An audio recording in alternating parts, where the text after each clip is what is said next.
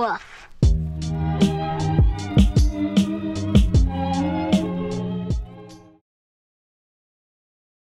If you had a credit score like that, could you get anything you wanted? Well, the scoring model does not go up that high. Okay. But if you had an 8, well, really anything above 760, you can have whatever you want. And you get the best rate for whatever you want. You can imagine why people are disturbed by this credit number. Because when you and I were younger, there was no such thing. I don't True. know, right? Yeah. Now we're judged immediately by this number, and this mysterious number that comes from we don't know where. Right. Right? And there are different credit reporting agencies. Right. And this number controls your life. It really does. People don't realize how much this number affects their insurance rates on home and auto, on their credit card, on their mortgage, on their auto loan. Really, you know, and it's going even further where people are looking at your credit report for a job. So it's really important. Well, you know, when you understand the scoring model, I think you understand why it's important. And what I feel like, if you take control of your credit, it can work for you. That's the tricky part, though. Yeah. Because people sometimes are in for a whopper of a surprise when they look at their credit number. Correct. Which, by the way, is it free to do that? Yeah. If you go to annualcreditreport.com, you get one free copy of your credit report once a year. Okay. So, obviously, that's sponsored somehow by somebody. It's federally mandated. Oh, it is? Yeah. Okay. So, they look at that number and say, dear God, how did I get that number? Mm-hmm. And then what happens? Well, and then they usually start to get a little more interested in how to improve it. So they can look, it's listed, why did you get a 530 or whatever? Yeah, there are 4 reason codes. If you look at the credit score, if you get a credit score, and you don't necessarily get one from annualcreditreport.com. Usually if you want a score, you have to pay for it. But there are 4 reason codes why your score wasn't higher. And that's really the first place I tell people to go on how to improve their own score, is look at those 4 reason codes, and it'll tell you how to improve. What sort of reasons would there be? Revolving balance is too high is a common one. Meaning you're never paying down the principal? Right. You're running a high balance, and it becomes more and more important with the changes going on at the federal level with Fannie and Freddie. Fascinating now that when you get a credit statement, it says, I don't know, this must be federally mandated too, or they say if you make the minimum payment on this, you will have it paid off in 37 years, and you're going to pay 17 times the amount that you borrowed. Right. So you go to McDonald's and you wind up financing that for 30 years. Yeah.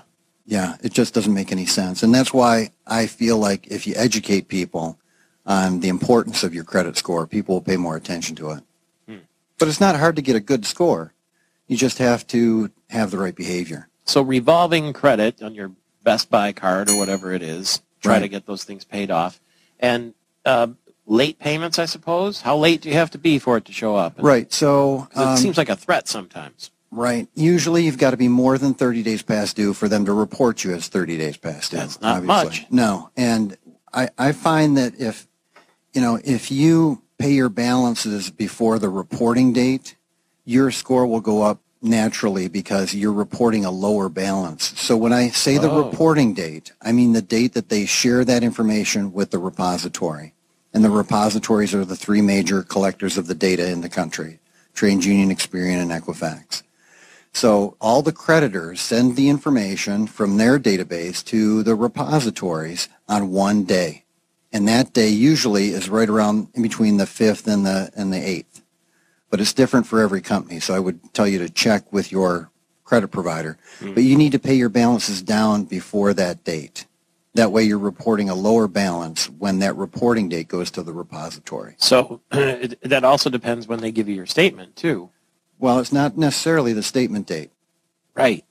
So it could be, so the way you find out what the reporting date is, you can call them and ask them, and they will tell you when the reporting date is.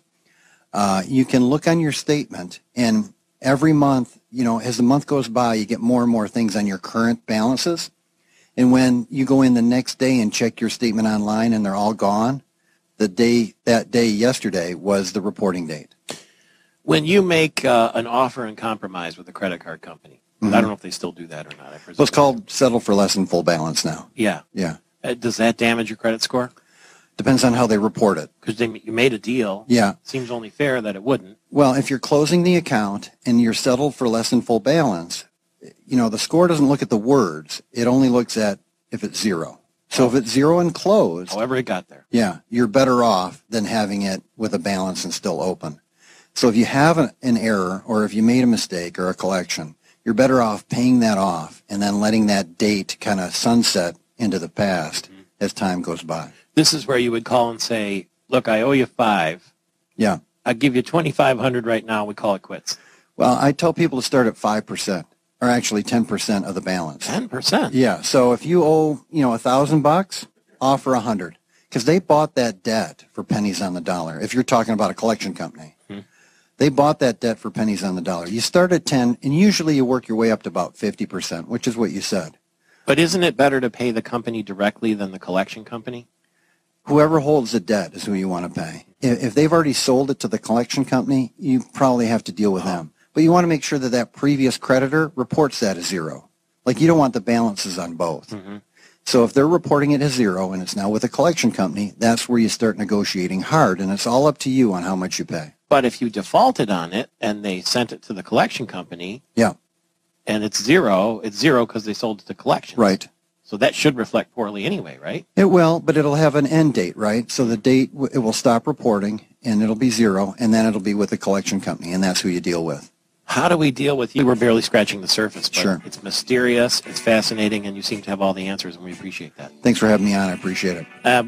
We'll hear you in Kalamazoo and statewide this morning with Michael Patrick Shiels.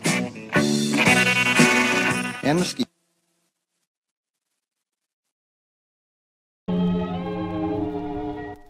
Woof.